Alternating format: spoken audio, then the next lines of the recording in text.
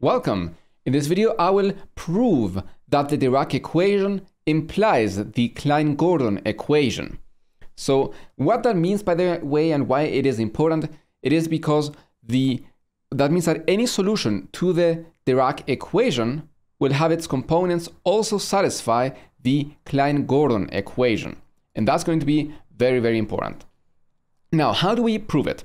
Well, what we are going to do is multiply by the left the Dirac equation that I have on screen by basically the same thing, right? Except that we are going to change the indices here. So we are going to have minus, so that's one difference, and also have gamma mu del mu, right? We want to make sure that we are aware that these indices are not new.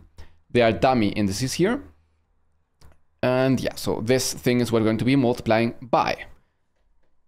And now we, well, just multiply through. So we have minus I gamma mu d mu minus m, and we have here I gamma nu del nu minus m psi equals 0.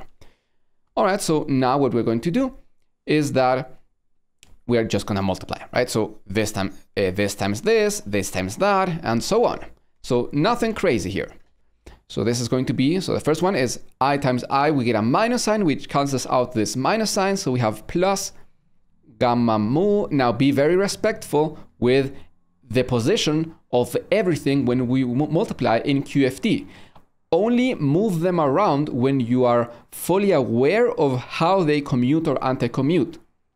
So I recommend that you don't change any positions until you are consciously thinking about it, because otherwise you can make mistakes that can ruin hours of calculations. So gamma mu del mu, and then gamma nu del nu. Then we multiply by the next one. So then we have minus. I'm going to leave the m to the end. I could put it in the beginning because I know that m is a scalar. We can just commute it. There's no problem with it. But just in case, I mean, I just want to be very consistent. So I'm going to leave it for the end and later move it around. So, this is gamma mu del mu, and then m. Now there is minus minus, so we get plus and then I.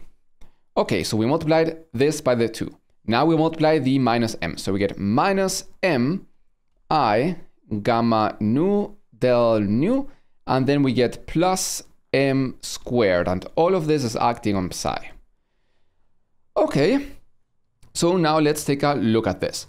As I mentioned, we can move the m around, right? So I can write this m at the beginning, no problem. So we can just write this as plus mi. And I get rid of the m at the end, of course. Now, these indices are dummy indices. They are contracted. If I multiply through, they just disappear. The product between these two things is the same. I may as well call this mu, just to emphasize that they are the same. Right? It's the same multiplication, gamma 0, gamma I times delta 0, del i's. So it's the same, but with a minus sign. So they cancel out. I am left with this now. Does the derivative operator affect the gammas in any way? It's fundamental that you know the answer to this. The answer is no. Why? Because the gammas don't have any dependence on space or the fields or anything. It's simply a constant, right? So for that reason, I can now commute the gamma with our derivative operator, but only commute when you are aware of how they commute. That's one of the most classic mistakes people make when first learning QFT.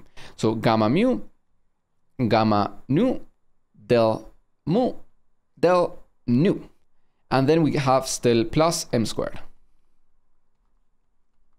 Okay.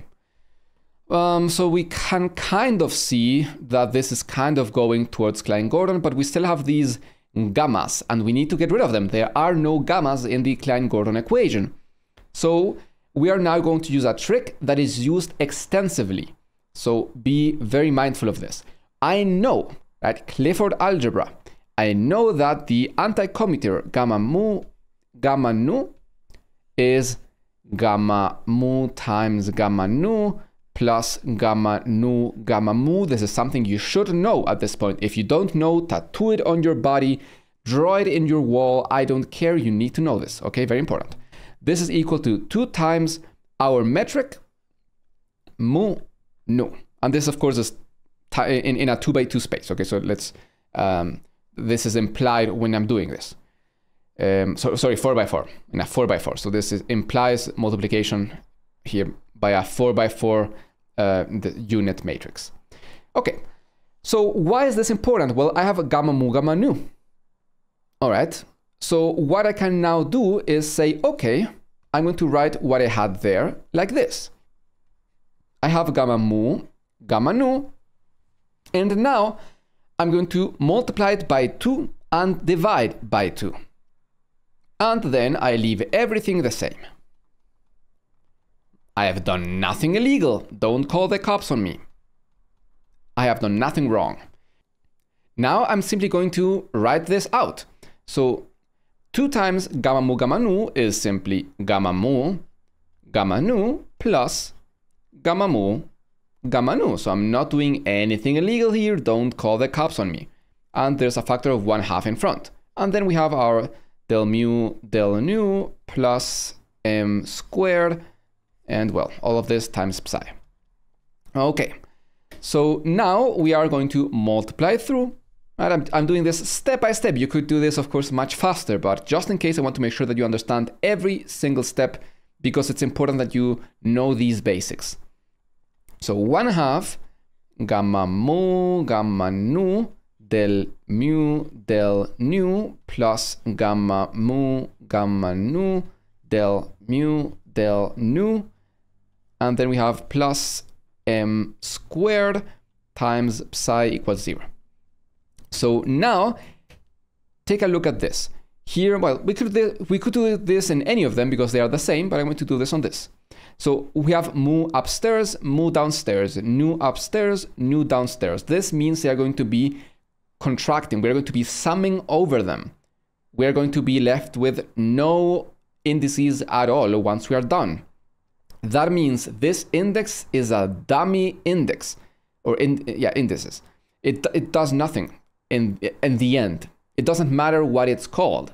So we may as well rename it, right? This is a common trick.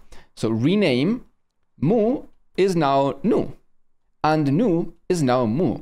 It doesn't matter because it doesn't really exist outside of this little expression. It is completely independent of what's going on there. But doing this will be very useful. So now be very careful. I am not commuting them. That's different.